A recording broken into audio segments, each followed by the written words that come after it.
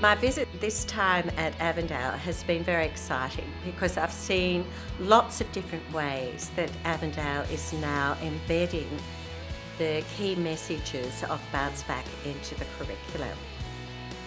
We are the only school in Singapore using the Bounce Back program. We've been lucky enough to have Toni, who is one of the co-authors of the program, come and deliver some professional development.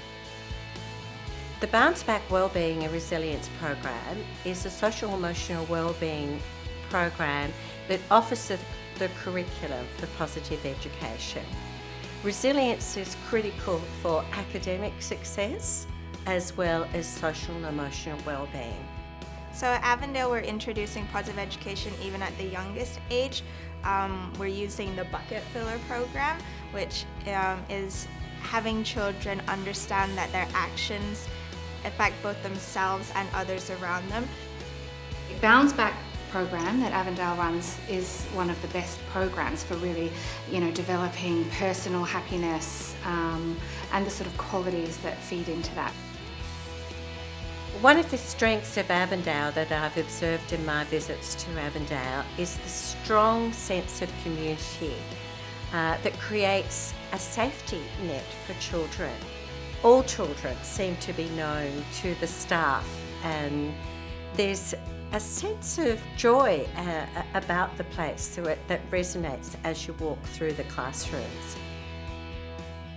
So for us in our classroom, I found that positive education has helped to create a positive environment. All the children feel comfortable, they're happy, they enjoy coming to school, and everyone understands that we're in this together and working towards a happy place. We want to be bucket fillers. Positive education helps a lot of us by teaching us what is right and wrong and how to help other people and not just ourselves. I believe positive education means learning new things and becoming a better person than you already are.